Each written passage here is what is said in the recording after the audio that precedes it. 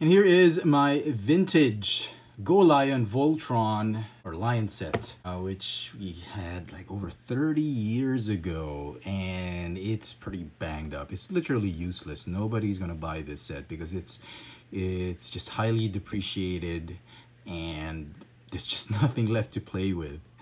But I kind of wanted to show you guys a snippet of our childhood. My brothers and I, when we were growing up, we had a Voltron. The Black Lion is the only one that's still kinda decent, so we're gonna do him last. We're gonna start with the other four lions. Legs, we've got the Blue Lion and the Yellow Lion. But let me just give a background what happened. They were all assembled and formed into Voltron, and they were at the top shelf. The shelf is about 6 feet up high, and a couple of years ago we were cleaning the shelves and the thing literally dropped from a height of 6 feet. And the ankles just shattered, and I don't know, I've never seen this one happen before. I guess the die cast wasn't as built tough as say Transformers, but the ankles die cast pieces, they just literally just shattered, and the springs flew out, and this is beyond repair. I don't think there's anything anymore you can do about it. Oh my goodness. But I kept it. I just couldn't bear to sell this. I don't think anybody would buy it anyway. There's no chance in hell it's going to be repaired, but yeah. So the Blue Lion had this one. This one's still pretty good. The chrome is still there. That's her saber, which she gripped, and had this weapon. And that was it. That was the Blue Lion. The Yellow Lion had these spike blasters. I thought it was a shield, but actually in the show it blasted lasers. And the reason I like the Yellow Lion because it had a lot of cool gimmicks, like this one. His other weapon had missile. They were actually firing missiles. It's just busted right now.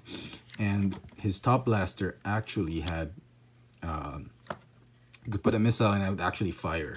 So that was pretty cool. Also, and we found this out late, the ears, they were actually hidden blasters. So I thought that was pretty cool. And he had this sort of like a sword as his saber, as his mouth blade or saber, and then he would slash this way. So Hunk's Lion was actually pretty good. So okay, that's the Blue and Yellow Lion. Just trash right now. Okay, let's start with the Green and Red Lion. These were like the biggest pain in the sets because the fists were a rocket launching gimmick, and they were like on a hair trigger. You just moved it and they would fire. Now this one's busted. It's broken, so there's no way you could do that anymore. They were the smallest lions. The Red Lion, I lost the blaster on this one, but the Red Lion had this one. It's still pretty cool, actually. It still has that nice little chrome after all these years. And like I said, hair trigger. The hands would launch, and I thought that was pretty cool back in the day. And these were their mouth sabers. So that, and then Pidge, Lance would have that, Pidge would have this. So okay, so those are the Red, Green, Yellow, and Blue Lion. Now on to the Black Lion. The Black Lion usually, this all came in a set, but if you sold it separately, the Black Lion would have the shield, which is again busted beyond repair, and it would have the blazing sword. Dun, dun, dun, dun, form blazing sword. It was pretty cool. The Black Lion had these weapons. This was a blaster, I thought. This one was actually a rocket firing cannon. It was pretty cool as well. He's got a double-bladed Darth Maul mouth saber, so she could slash in both ways. And the Black Lion had the head and the wings, and I thought that was pretty cool. It's kind of the biggest lion in the team, and this is probably the only one that's still working. I mean, this is the only decent one that's still in shape. The die cast is still there. It's not cracked up or anything like that. The only thing broken about this one is the left ear for Voltron.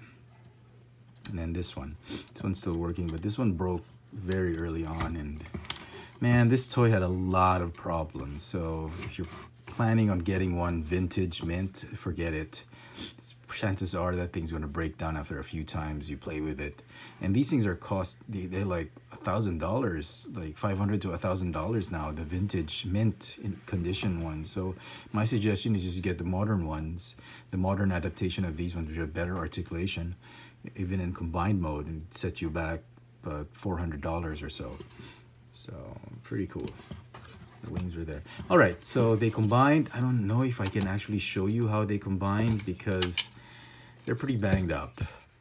And I remember this one went like this. Okay, that. And usually the first thing to break with this set is really the tails of the arms. The red and green lions. I mean, it was really pointed, spiky tails. I mean, why would you do that? And that's the adjoining port for the arms. It would naturally just break apart. I mean, I don't understand why they made it that way. So they, oh, okay, they transformed this way. Okay, let me just see if I can still combine them. Okay, that way. All right. And the legs, I don't even know if it's even worth combining.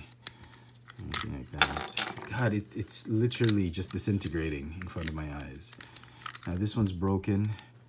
We just, I think, super glued it or taped it back or something. Oh, okay. All right. And then you would connect it like this.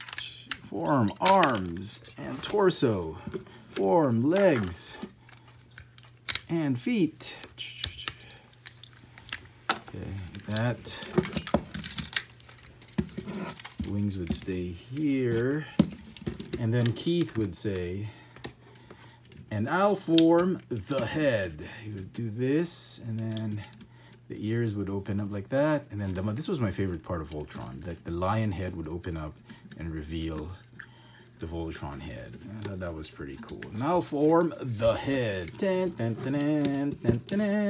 And he would fight all the robots.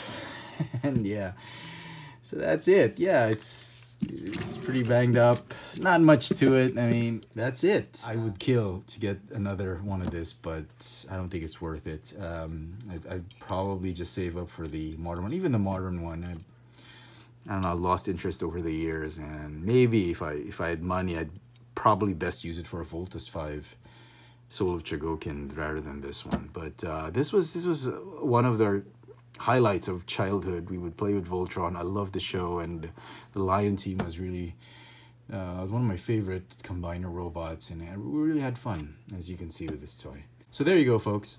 I hope you've enjoyed my little vintage toy video review. If you did, please let me know in the comment section what you think of my vintage Voltron. Did you have this set when you were a kid? You want to share some stories you had playing with this, and let me know in the comment section below. And as always, hit that notification bell so you never miss out on any of my latest video reviews. If it's your first time on this channel, please subscribe. This has been my vintage Go Lion set Voltron from the 1980s. Thanks for watching.